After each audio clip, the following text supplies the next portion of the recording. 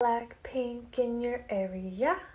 Let's try the Blackpink Oreos. I found these at a convenience store in Seoul, and the convenience store I got this only had all Jenny. And then I saw these at another convenience store and they all carried Lisa, so if you want to collect all four, you might want to check out different convenience stores. I also got this PR, so I guess today's theme is Jenny. I'm mostly excited for this one because Oreo rarely changes the wafer colors, and this one's supposedly pink, so let's check it out. There's two little packages in each box. Here's the strawberry with the strawberry filling, and here's the chocolate with the pink wafer.